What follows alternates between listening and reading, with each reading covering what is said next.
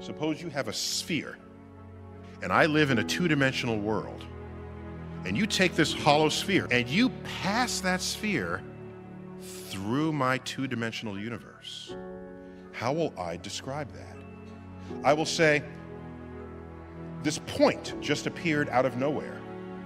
Oops, now it's a circle, a small circle, and that circle's getting bigger by the moment. Oh my gosh, oh, it reached a maximum size.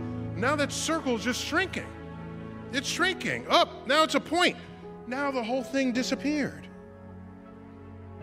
This would be completely freaky to a two-dimensional being. But it makes complete sense if you live in 3 dimensions and you pass a sphere through my universe. Who is to say that some of the mysterious things we are describing accurately, but don't otherwise make sense in a higher dimension?